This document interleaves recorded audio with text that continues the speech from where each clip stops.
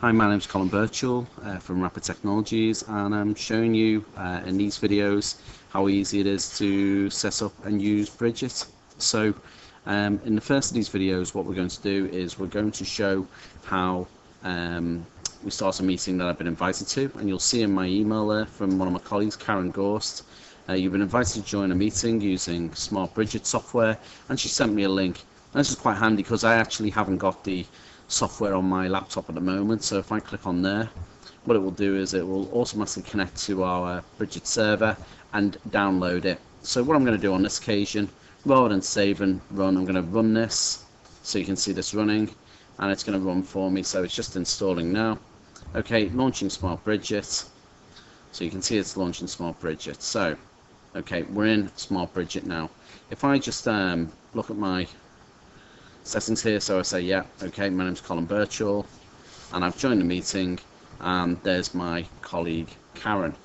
So at this point, Karen could actually share her desktop with me. So if she clicks on share her desktop now, you'll see sharing Karen's desktop, and it should be coming through to my computer screen. There we go, and I'm seeing everything that's on Karen's screen, and you see that she's got a pen there, and she's just making some notes to demonstrate. This is the spreadsheet that we're going to talk about in this particular session.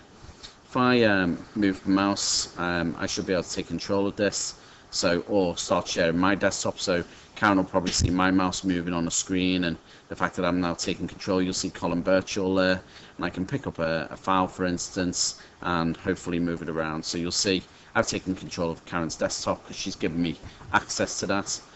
At any point in the meeting, I could actually share my webcam. So bring my webcam into the meeting.